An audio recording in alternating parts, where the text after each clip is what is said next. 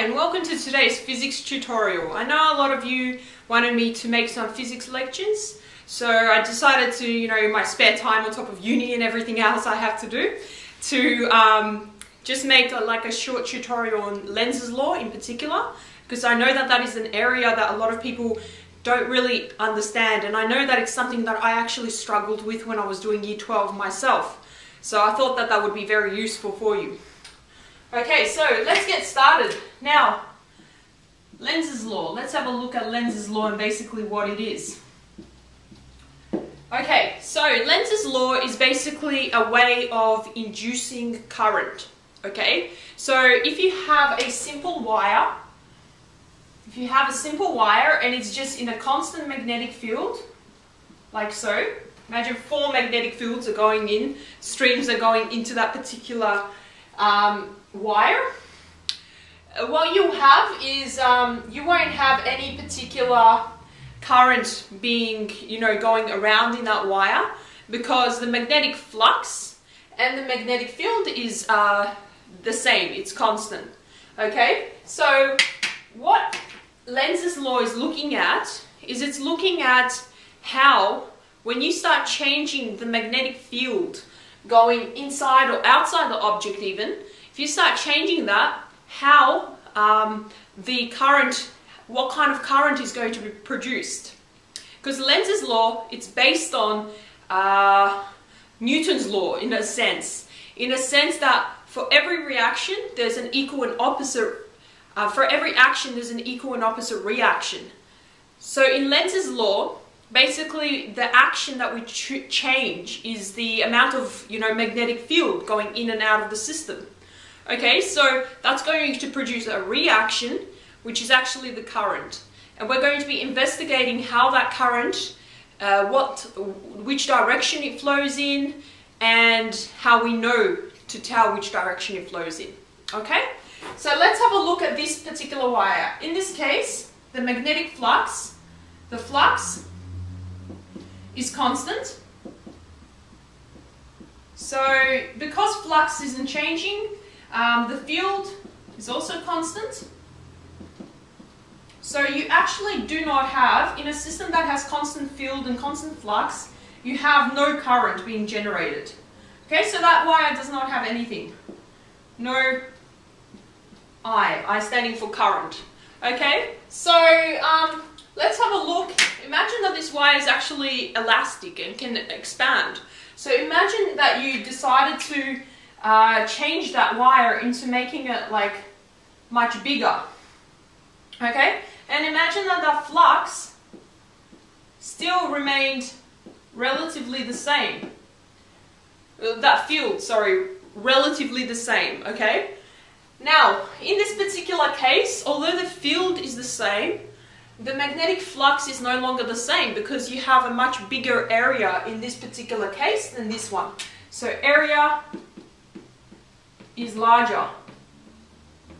Okay, and because area is larger, what there was is a change of flux. Okay, so what the system's going to want to do, this system here, is it's going to want to get back to that same original magnetic flux that it had here. But obviously in this case it's a much bigger area. So what needs to happen, you've kind of diluted the amount of magnetic field going into that particular area. So it's less concentrated in a sense, if you're very chemistry based. So that's less concentrated magnetic field. And so what the system's going to need to do is it's going to need to make more of the magnetic field going into the system. Okay? So it's going to have to generate more magnetic field. And using your right hand grip rule, okay, what you need to do is, because you know that more magnetic field needs to go inside into that system, okay, it's inside because you can see that these are the back of arrows, arrows representing the magnetic field. If it's just a dot, the arrow is coming towards you. If it's a cross, the arrow, you're looking at it from behind. Okay, so because you are generating more magnetic field, use your right hand, don't use your left, that's really easy to mistake. Use your right hand, and you're generating more magnetic field.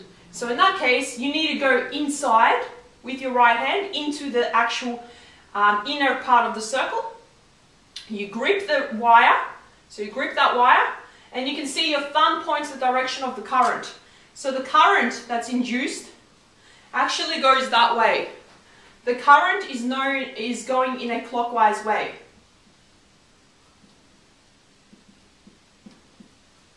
So because the area is larger, you need to generate more flux or more field, and that makes a current.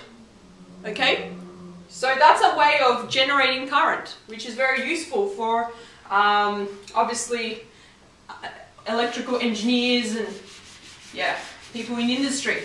So let's have a look at another case. Let's have a look at case 2. Let's assume that we have a constant field. Let's just assume this, a constant field, magnetic field here. Remember, the magnetic field is going into the board, okay? And let's say that we have an object that we're going to move through that. Now let's just say we're going to move a square object through this field, okay?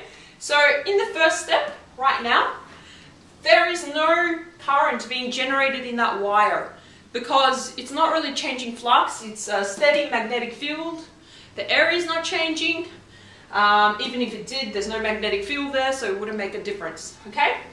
Now, as that object moves closer, as that object actually moves into the magnetic field, so it moves that way, okay? As you can see, it didn't have a magnetic field before, and now you have introduced a magnetic field going into the space of this object. So, because of that, by Lenz's law, it's going to want to oppose that magnetic field. It's going to want to point the opposite way because it didn't have a magnetic field before. Now it's starting to get one, so the system is actually going to want to oppose that. And the only way to oppose a field going in is by generating a field coming out. Remember, a field coming out is going to be a dot, and remember that that dot is going towards you. Okay, so to figure that one out, because it's going towards us, well, our fingers have to point towards, towards us. So we wrap our hand around the wire. We wrap our hand around the wire, and we can see which direction the current is going in. If I actually could, grab this blue ink and wrap my hand, the current will be going that way. So if the current goes that way, that's actually anti-clockwise. So first it's anti-clockwise, clockwise. Eventually you'll get this entire system into the magnetic field. So eventually you'll get to a point where it's constant. The magnetic field is actually constant. It's immersed completely. The object is immersed completely in the magnetic field, and the flux is not changing. It is constant. So that's in the middle here, when the object is in the middle. If I just get rid of this object for now. Okay, if it's in the dead center of your magnetic field, then there's no change of flux. And since there's no change of flux, there's actually no generation of current. So here, anti-clockwise current. Here we have no generation of current. And as we get to the end, as we get to the very end and the object's actually coming out, as you can see, in that particular case, there's a reduction of flux going in, okay? So we have to make more flux going in. So you're losing that flux going in, so the system's going to want to generate more flux that goes into this object. And because of that, again, your fingers need to point into the object, and your thumb points in the direction of the current. So as you can see, it's going that way. The current's going that way. So it has changed to clockwise. Okay, so that's basically an application of Lenz's law. I hope that helped. I recommend that you check out the website. I've been working hard to put a lot of articles there, and there's also a forum if you want to sign up. And yeah, have a great day.